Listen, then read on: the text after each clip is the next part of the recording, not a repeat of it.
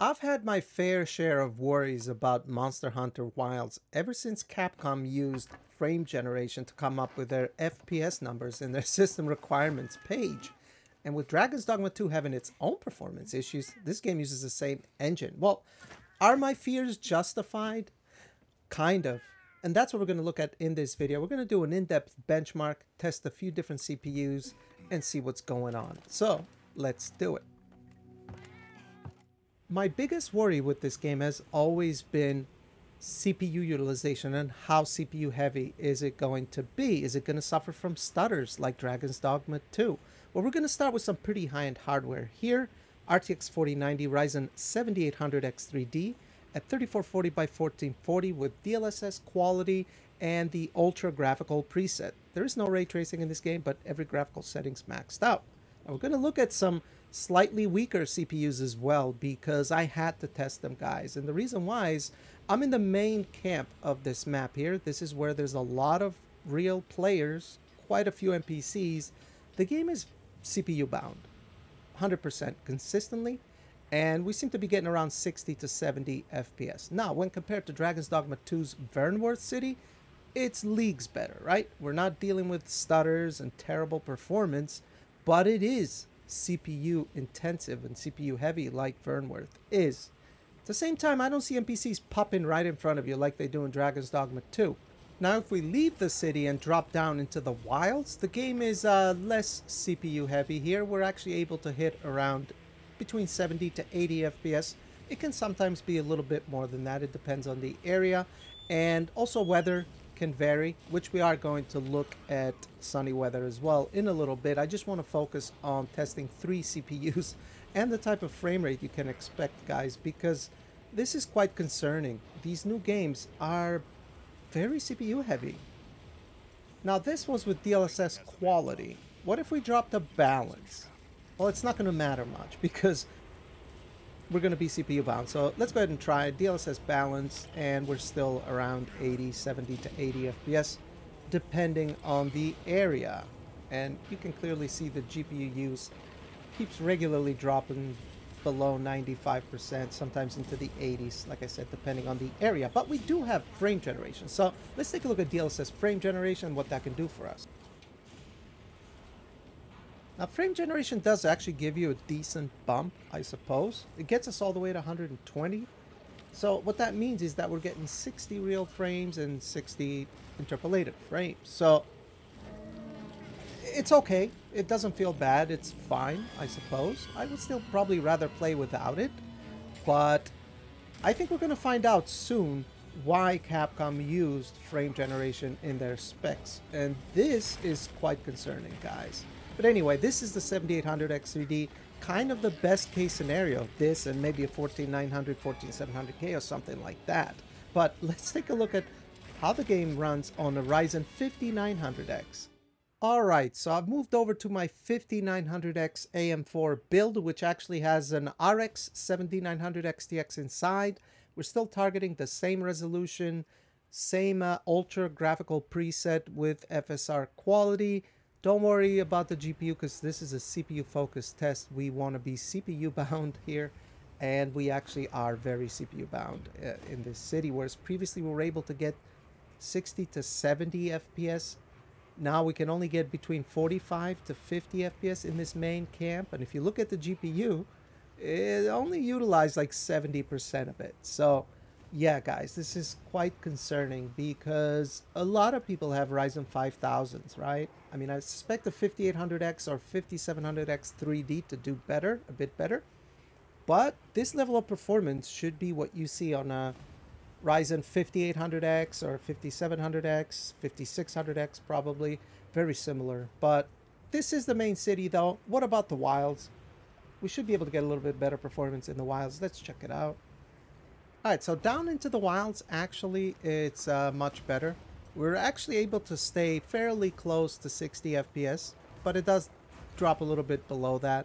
Now, that's not too bad, but if you look at our GPU utilization, right, we're well below 99%, so this is a CPU bound scenario. This is with FSR quality, and I'll prove it to you. Let's check out FSR balance.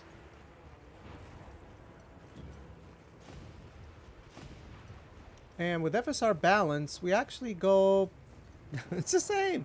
It's the same. It's anywhere between 55 and 70, depending on the area. So our only other option here is to use frame generation. Let's check it out.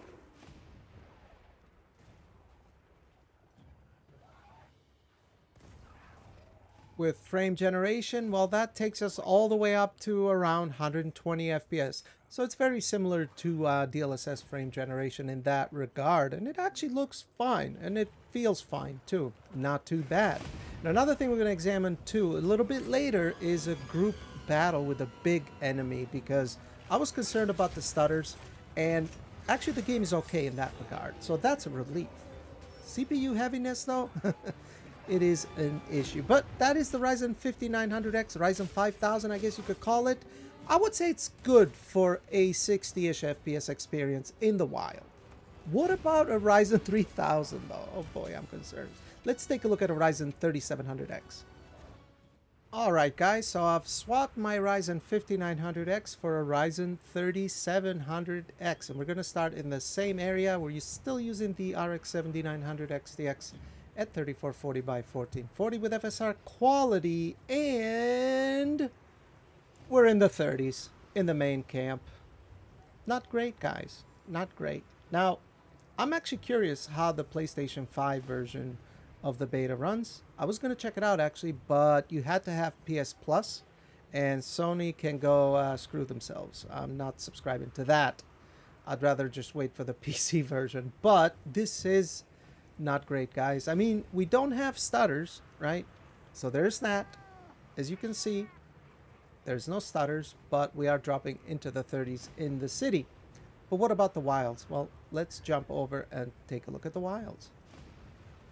All right, so dropping into the wilds, well, we go from 35 to 40, closer to 50, which is definitely better. Again, there is no stutters, so that helps a lot. But again, this isn't necessarily great, but it is playable, definitely.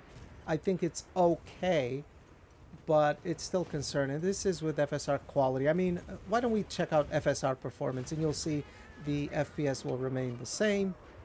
So let's drop to performance, and then we'll check out frame generation, because that might be a necessity in this particular case.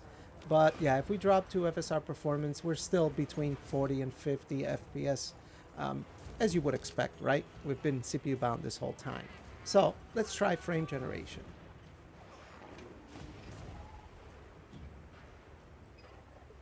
So with FSR frame generation, well, that takes us actually close to 100 FPS. Interestingly enough, it actually does double our FPS in this particular case. So yeah, I would say it's really a no-brainer to use FSR frame generation with a Ryzen 3000. I mean, it's definitely looks better, looks a lot more fluid than playing at 50-55 FPS. So I guess it's good that they added FSR frame generation on top of DLSS frame generation, because we didn't really have that in Dragon's Dogma. So that's nice to see, I guess. And there is no stutters like there was in Dragon's Dogma 2. So that's also a nice plus. And it's also a beta, right? Things could improve. But what about other issues? Is there any other issues with this beta that I've seen? Well, there was one thing that stood out to me, but I'd assume that it's something that's going to be fixed. But let's take a look. Alright, so this is the game at native 4K with DLAA on an RTX 4090. All settings maxed out. And actually the 4090 can stay pretty close to 60 FPS, even without any DLSS, right? Now look at the grass, it looks very nice, right? It looks nice and tall. And then it begins to shrink as it becomes nighttime. Now is this a bug, or is that what the game is supposed to do? I'm not really sure. But here I was just cycling through, checking out DLAA. Now it's without DLAA, just native 4K, using the game's own TAA. But then I wanted to see what FSR AA would look like, because they actually have proper FSR AA here, which is nice. For some reason, we actually seem to get a little bit less FPS than we were with DLAA. Not a massive difference, but it's about 3 or 4 FPS or so. Now you're looking at the grass, it's beginning to shrink as it gets darker out. Now, I don't know if this is a bug or if it's how the game is supposed to be.